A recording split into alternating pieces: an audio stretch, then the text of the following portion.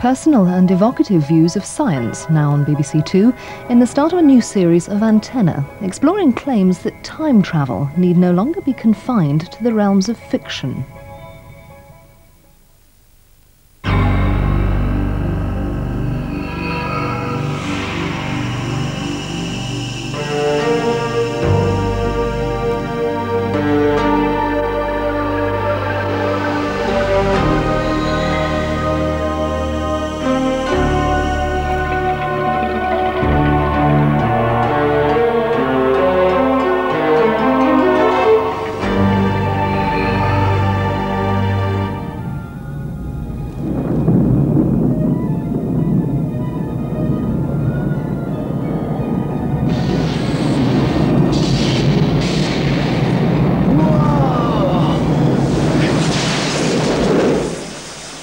Like immortality or perpetual motion, time travel is one of the enduring fantasies of the human race. But until recently, the view held by scientists has been that time travel is impossible, not because there is any law of physics forbidding it, but because if it were possible, it would create all sorts of paradoxes.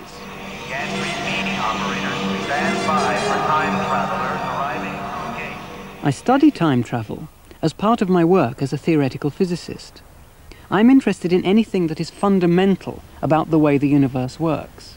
I want to know the way things are and how they behave at the deepest level possible.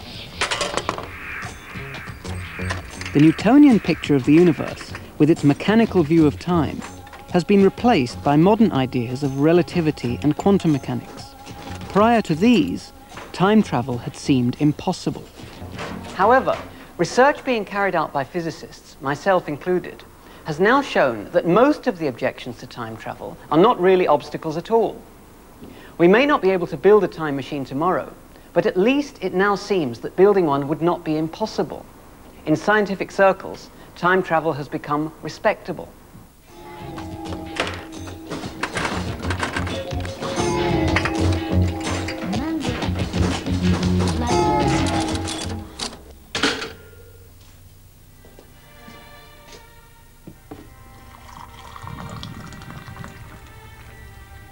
As a theoretical physicist, I spend a lot of time just thinking. I deal in ideas.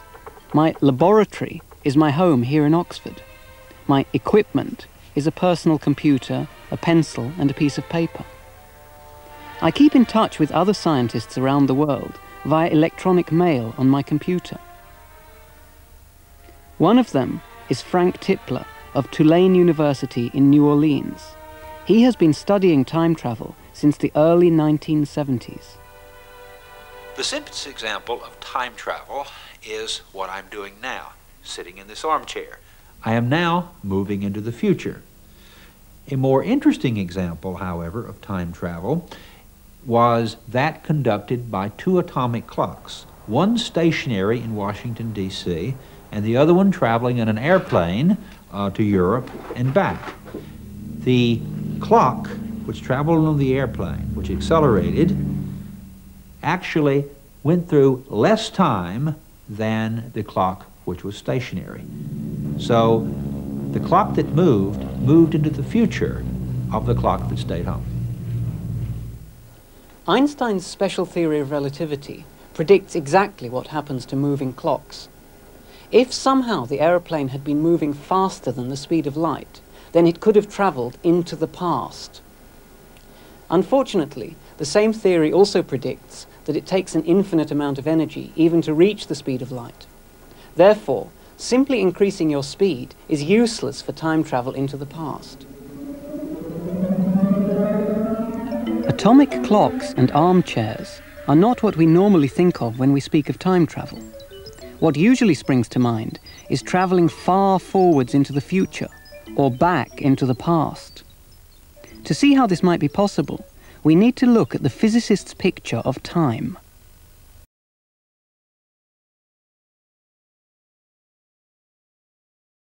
As H.G. Wells wrote in his book The Time Machine over 100 years ago, "You must follow me carefully. I shall have to controvert one or two ideas that are almost universally accepted."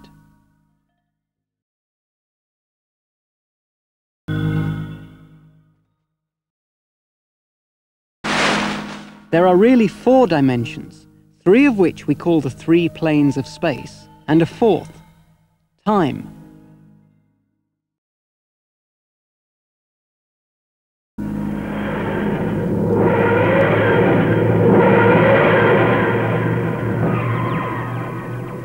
Our present view of time is captured in the 2 great theories of modern physics, quantum theory and Einstein's general relativity.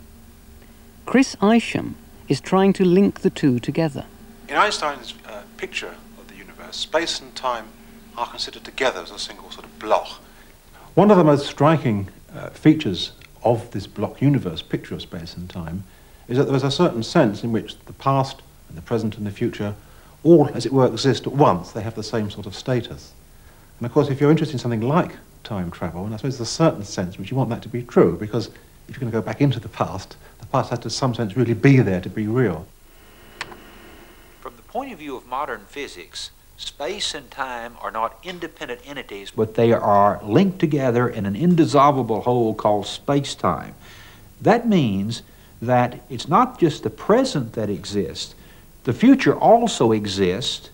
The past also exists. The future and the past are as real as the present.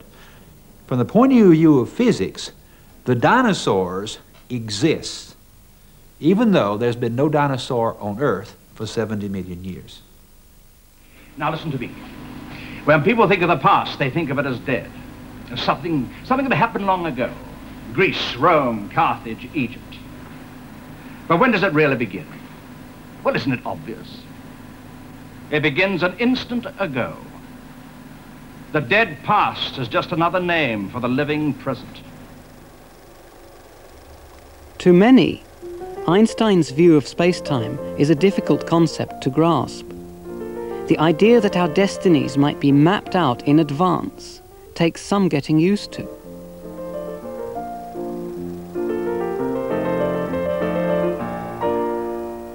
Each instant in this horse's existence represents an event in space-time and indicates where in the universe the horse was at that moment. The horse traces out a line in space-time. But because time isn't a separate entity, space-time has a very unusual feature. In the space-time view of the world, nothing moves.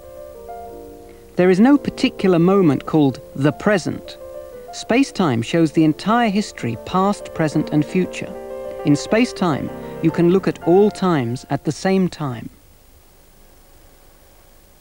Our perception of time is due to our consciousness moving up into the future.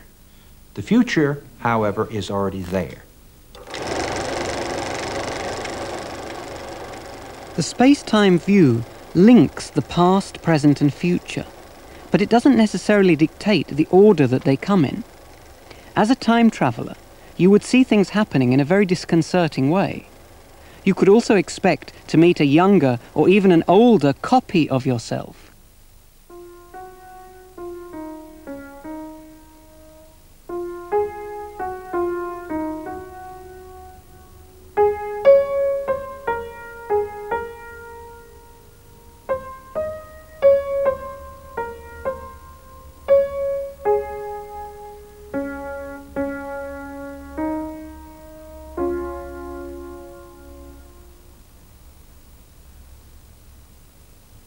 Time travel is not about changing the direction of time, but about getting space-time itself to take you back into the past.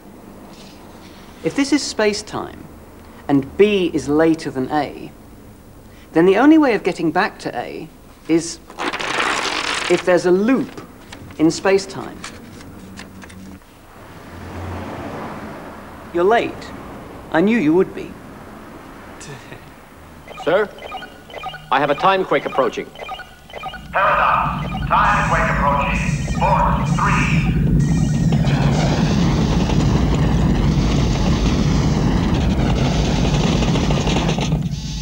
3. A paradox, Louise. You've changed the past. I know damn well we can't change the past. It catches up with us. A common argument against the possibility of time travel is called the grandfather paradox. The idea is this. The time traveler gets in his time machine. He goes back into time. He shoots to death his grandfather before his grandfather has a chance to father his father. Therefore, the time traveler cannot exist because his father never existed. Therefore, since the time traveler doesn't exist, he can't go back into time and shoot his grandfather. We obviously have a logical contradiction.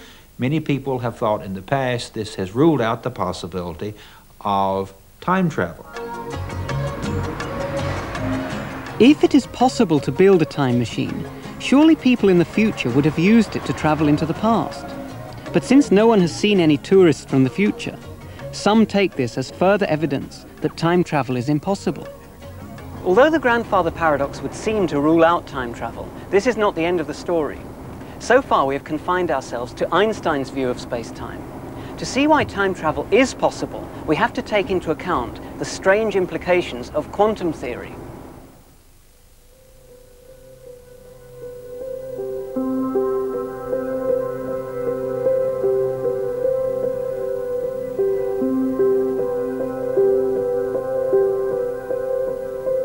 At present, our best theory of matter and energy, and indeed reality, is quantum theory.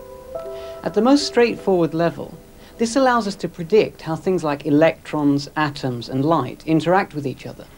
For instance, the transistors in your television set were designed using quantum theory.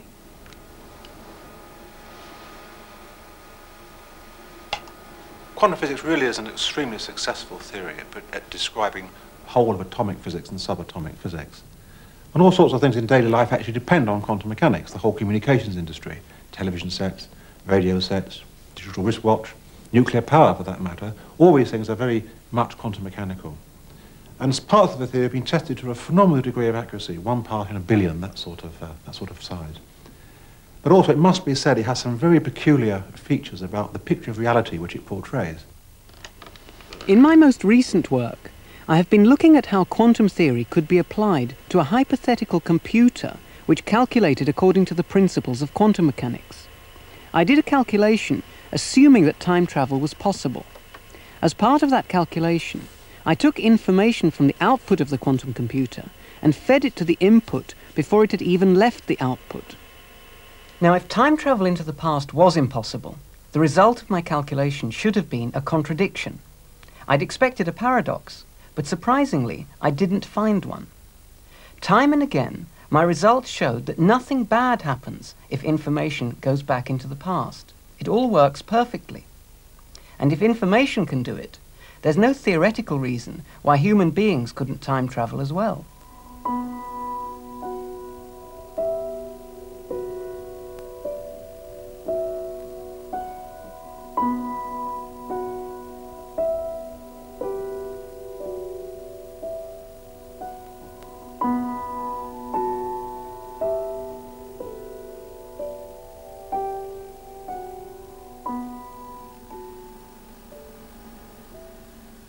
It was quantum theory that allowed the message in my quantum computer to go back in time.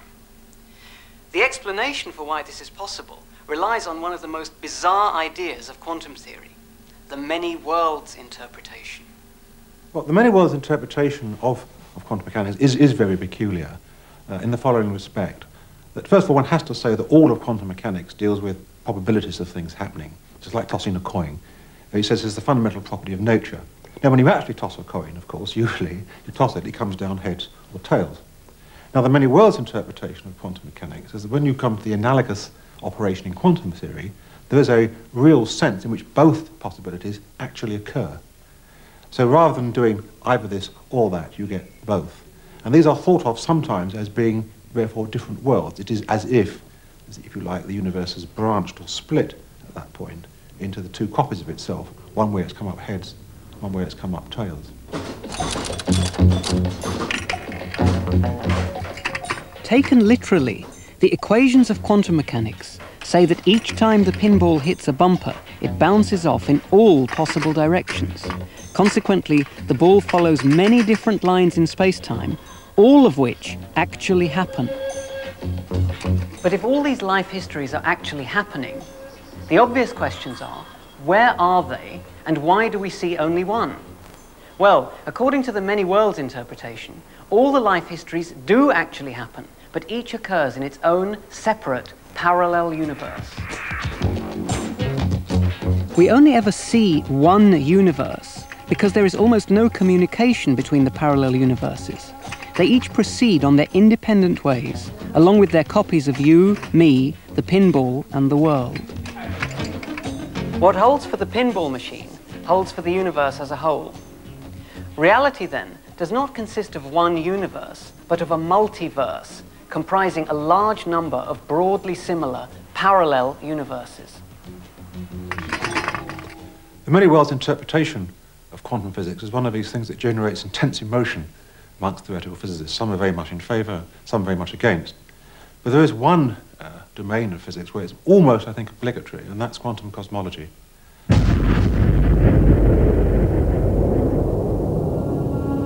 Quantum cosmologists use quantum theory to study the way space and time behave from the creation of the universe onwards. They rely on the many worlds interpretation in their calculations. The many worlds interpretation of quantum mechanics sounds completely bizarre. Even to most physicists, it seems absolutely crazy that there could be other copies of ourselves out there with which we could never interact and never see. However, there is one field of physics in which the majority of practitioners believe in the many worlds interpretation. That's quantum cosmology.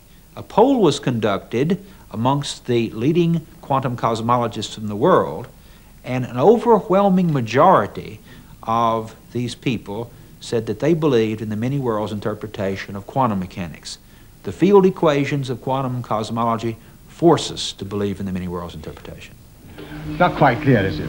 I can see by your face that you're not certain. You don't understand.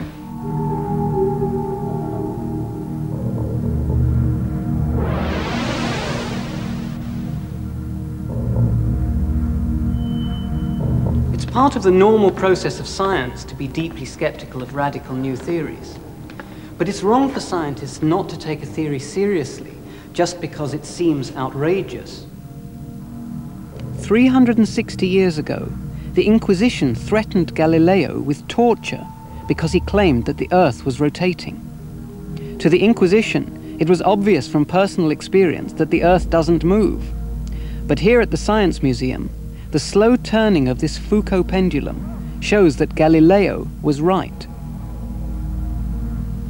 In everyday situations, it doesn't matter whether the existence of parallel universes is taken seriously, just as it doesn't matter whether the rotation of the Earth is taken seriously. But some concepts, like time travel, only make sense if the parallel universes really do exist.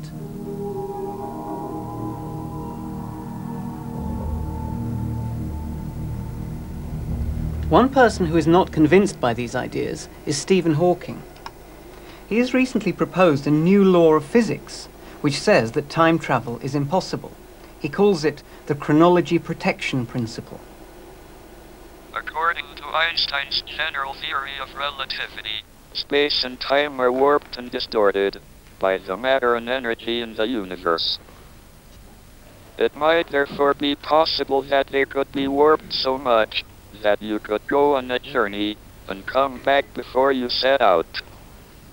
This could cause all sorts of problems. Perhaps fortunately, it seems there may be a chronology protection principle which prevents travel into the past, and so means that we don't have to rewrite the history books. What seems to happen is that when space-time gets near to allowing travel into the past, a large number of particles appear, and these prevent one warping space-time anymore.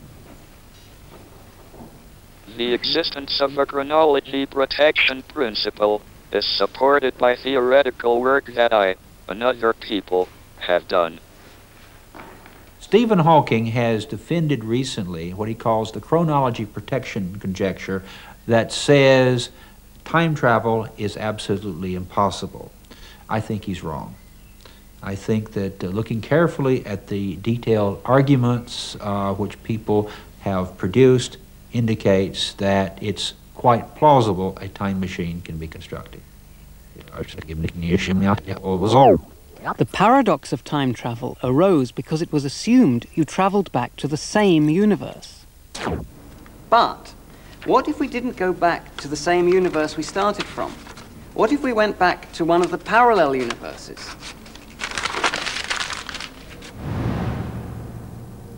In our original time machine model, the space-time loop took us back into the past in the same universe. But quantum theory says that there are many parallel universes. Our loop, instead of joining back onto the same universe, links up at an earlier time with one of these parallel universes.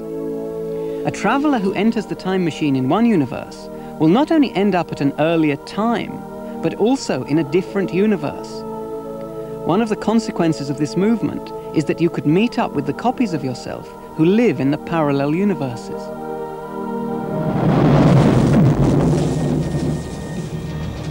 Not bad.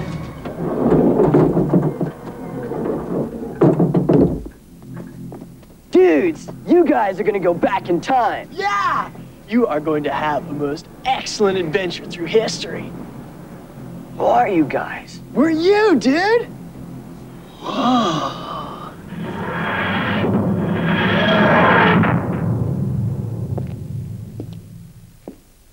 Suppose I do an experiment. With this time machine, I will travel through quantum space-time, back a few minutes into the past. To test the paradox, I will shoot my slightly younger self. Let's look at only two of the many parallel universes. In the left-hand universe, I decide to go into the time machine and travel back in time to the right-hand universe just before I set off. So long, partner. The paradox is avoided because when I travelled in time, I also travelled into another universe where I shot a copy of myself. So long, partner.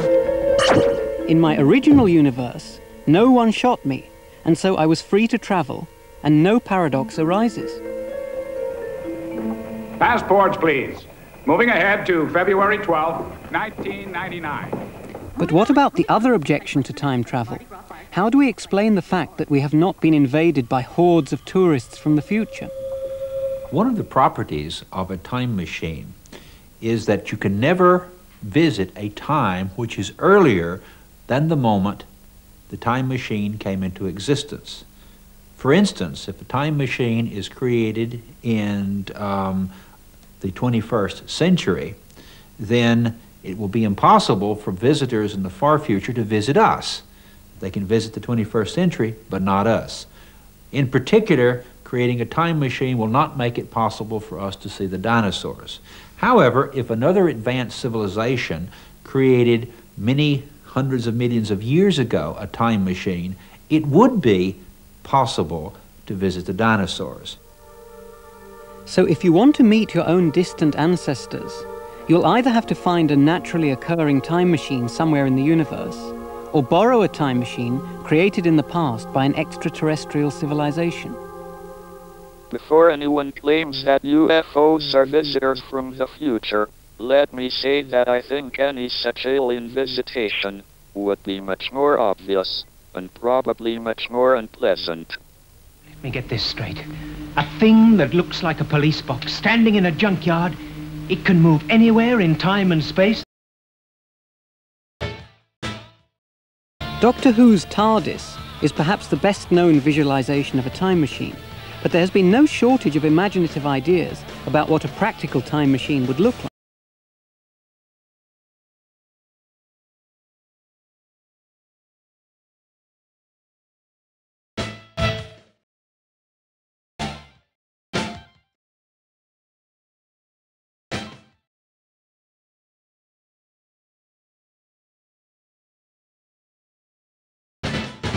According to general relativity, gravity is a manifestation of the warping of space and time. Matter tells space how to warp, how to curve. If you have very massive body, which is rotating, then the rotation and massiveness of the body can twist space and time so drastically that near the rapidly rotating body, the future direction actually points into the past from the point of view of us here on Earth. If such a body actually exists in space, that rapidly rotating body would be a time machine.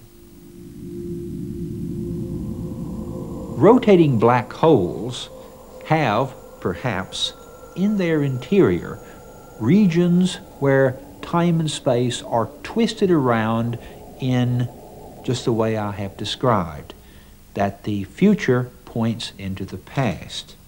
However, this would be useless to create a time machine because you could never get outside of the black hole once you fall inside.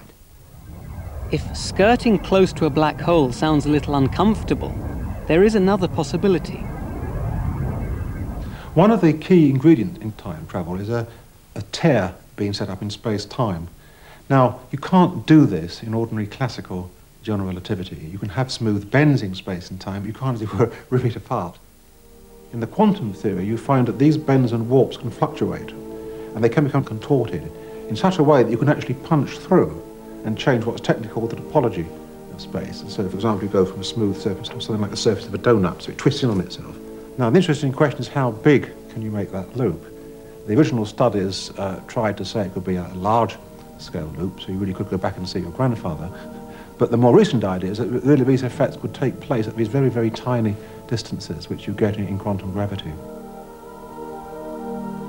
At the moment, all routes to time travel are far beyond our technological capabilities. But more physicists than ever are doing research in this area. And all the traditional objections to time travel have turned out to be invalid. My gut feeling is that if technological obstacles are the only ones in our way, then one day time machines will be built. It will be a pity if it turns out that time travel is not possible. It would have been exciting to explore the universe in time, as well as space. Well, the subject of time travel is certainly very, very speculative, as indeed is the whole issue of how you combine quantum theory and general relativity. But in these sorts of topics, however far they may appear to be from ordinary daily common sense, you really are trying to address the fundamental ingredients of reality at the really sort of basic physical level. And in that sense, I think it is a very important program and well worth pursuing, even though it is, as I say, very speculative. My personal belief is that we know nothing to definitely rule out the possibility of time travel. We've been doing intensive research on this subject for many years, and we studied carefully laws of physics. We see no reason for thinking that time travel is forbidden.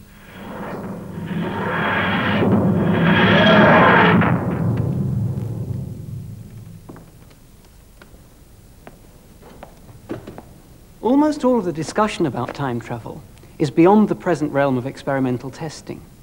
But I have faith in the theory, and time travel is allowed by the theory. Maybe I'm an optimist, but there's an old saying in physics: whatever is not forbidden is compulsory.